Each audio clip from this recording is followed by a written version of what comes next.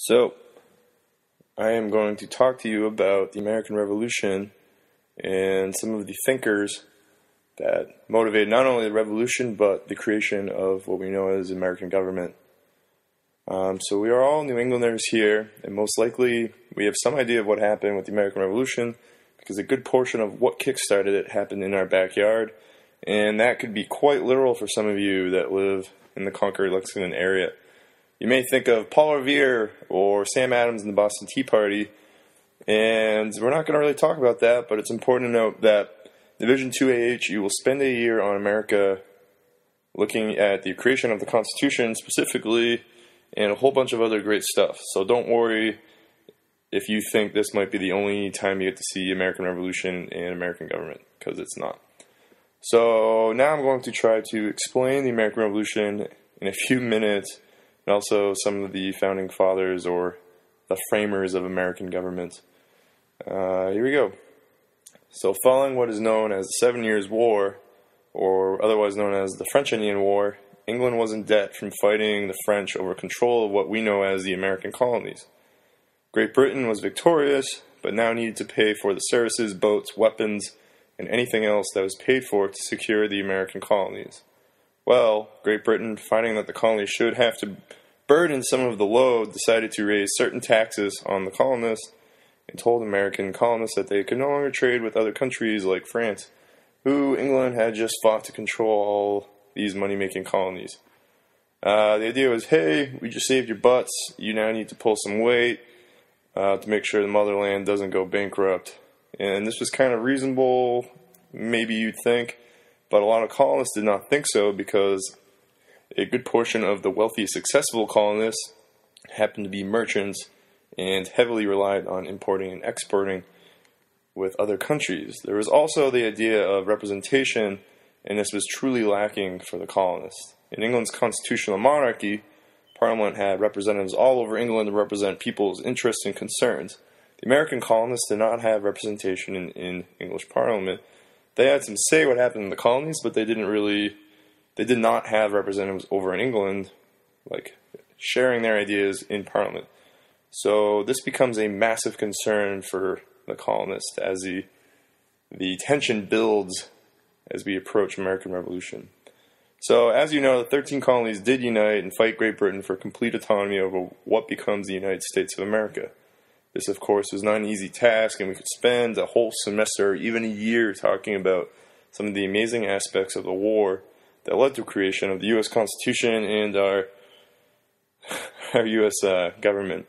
But for our unit on the development of Western thought, we just want to take a look at people that were involved with this major historical event.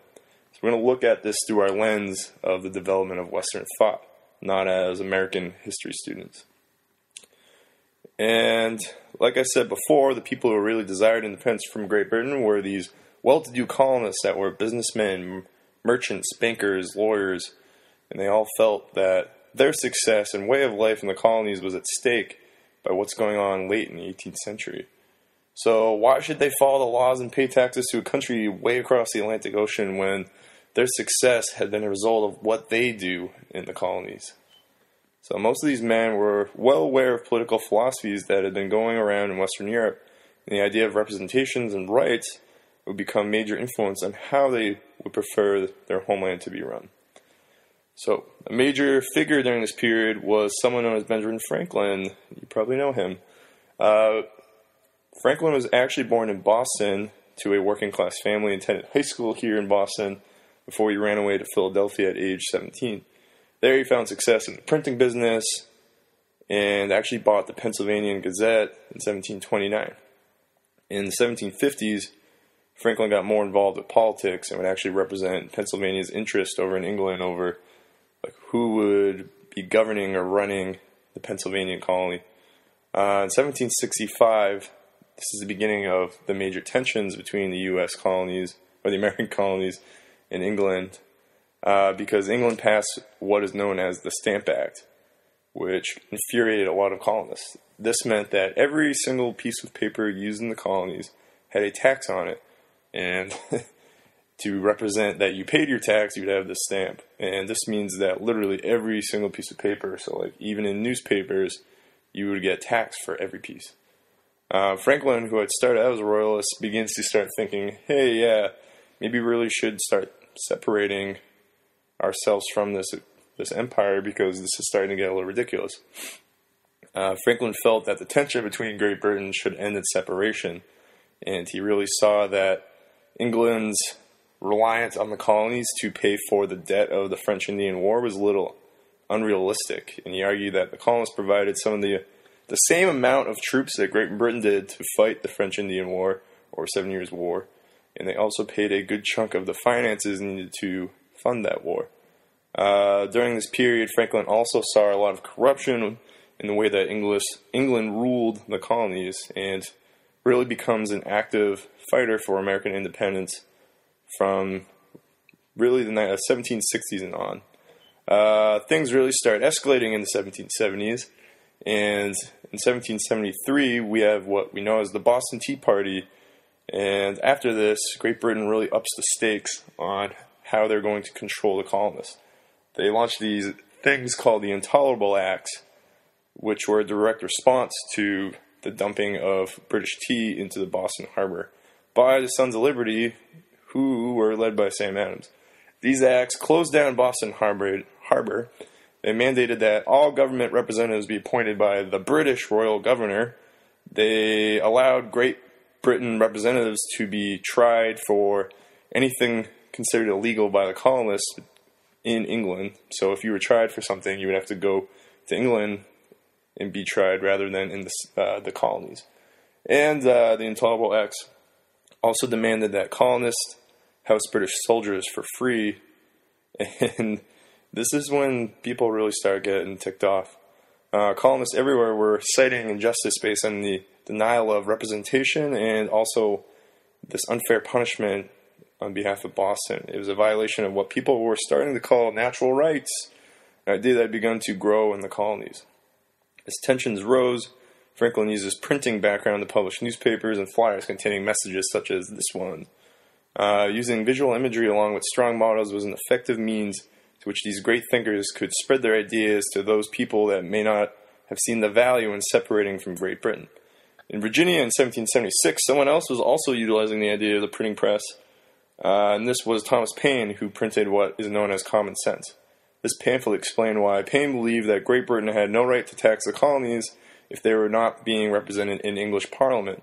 The famous saying he coined, "No taxation without representation." Common Sense was mass-produced for colonial times, and at least 100,000 copies of this pamphlet were sold in just 1776, which is a big deal for colonial times.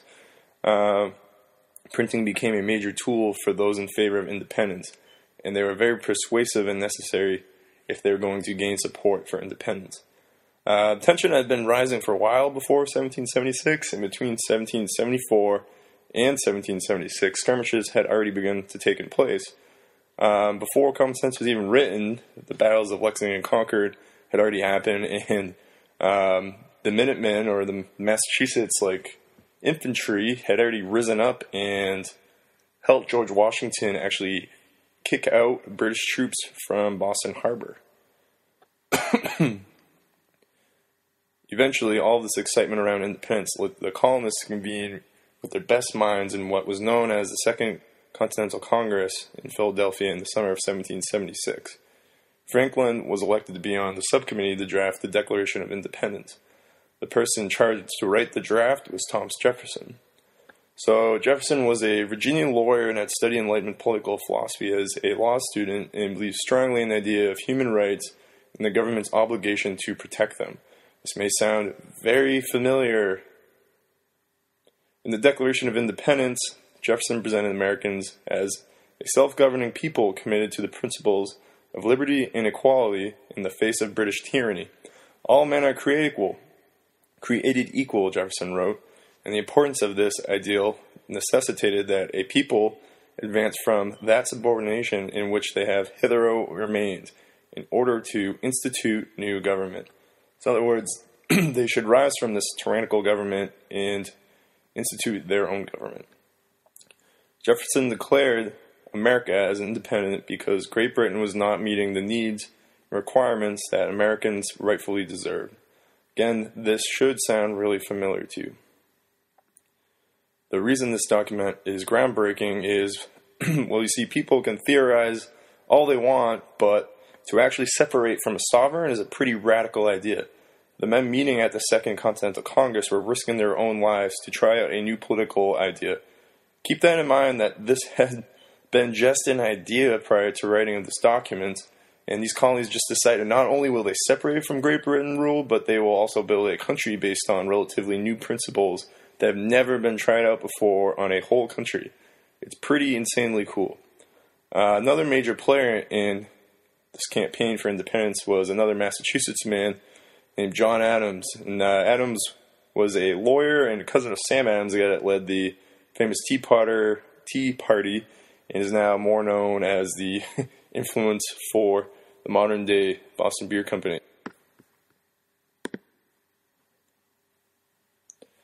Like Thomas Jefferson, Adams felt that as the country moved into a need for independence, the Founding Fathers must begin to already think of how a future nation should operate. The new freemen must aim for the best political arrangement possible by drawing on British Enlightenment thinkers like John Locke. The purpose of government is to be found in the goal of happiness. Such happiness lies not merely in ease, comfort, and security, but in virtue. In devising a government that secures such happiness for many, a republican government should think, feel, reason, and act like the people at large. So the government should be a reflection of what people are asking for, what they need. The success of the American Revolution is something that is still up to debate. There were outside help from France that helped a lot later in the war, something Great Britain just couldn't win a war all the way across an ocean. Some people say that the revolution is purely due to American fervor for ideals and ideas about governance, and some say it was a combination of a lot of luck that a bunch of farmers and merchants were able to seal independence from the greatest empire in the world at the time. Overall, the success of the U.S. independence was a combination of a lot of factors, but most of the drive behind the desire to fight really does land at the feet of some of these amazing American thinkers. Franklin is remembered as a scientist, a writer, philosopher, politician, and a businessman, and he was not simply taking Enlightenment ideas, for he was really using an analytic synthetic approach to a lot of different fields of study, and he is a real example of an American Enlightenment thinker. Thomas Jefferson Adams went on to be immensely important in writing of the U.S. Constitution and the governance of America after the Revolution. And they also both happened to be presidents, one after another. These two American thinkers took a massive chance when they supported independence, and they borrowed largely from the ideas that they learned about from our philosophical friends over in Europe. So these are just a few of the men who influenced 13 colonies that it is worth fighting a superpower for something intangible called rights. Well, thank you for listening. There's one more video on this section of American and Revolution, which you should watch right after this, and it hopefully is posted right below. Have a good night.